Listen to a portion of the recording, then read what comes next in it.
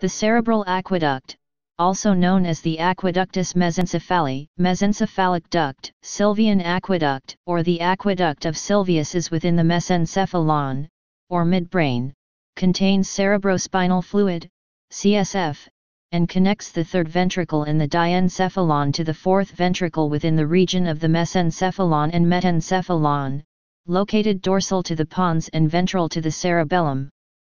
Structure. Development. The cerebral aqueduct, as other parts of the ventricular system of the brain, develops from the central canal of the neural tube, and it originates from the portion of the neural tube that is present in the developing mesencephalon, hence the name mesencephalic duct. Function. Clinical significance. Aqueductal stenosis, a narrowing of the cerebral aqueduct, obstructs the flow of CSF and has been associated with non-communicating hydrocephalus. Such narrowing can be congenital, arise via tumor compression, or through cyclical gliosis secondary to an initial partial obstruction. Please subscribe and thanks for watching.